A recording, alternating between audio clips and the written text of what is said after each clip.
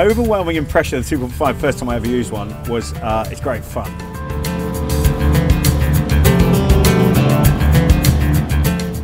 Huge fun. You wouldn't go in the open ocean with one, but tremendous manoeuvrability, and that's what you want with a little engine like that, and you want simplicity as well.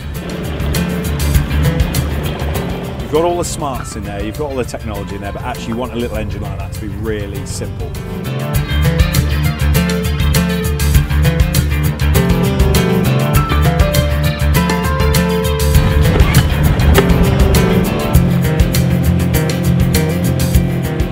Because you're manoeuvring a lot in marinas, you're manoeuvring really close with like little tenders and things. The ability to flip it round, flip the handle over.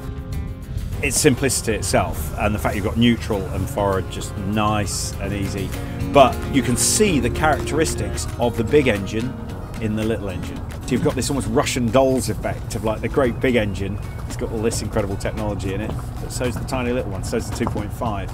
You can see the attention to detail, and it's a joined up effort in terms of developing the most efficient and the most reliable engine in every size. It's the ultimate 4-stroke range of engines, you know, going right from the real monsters right down to the little ones. But the 2.5, the whole time I used that engine, I had a massive smile on my face. It's really good fun.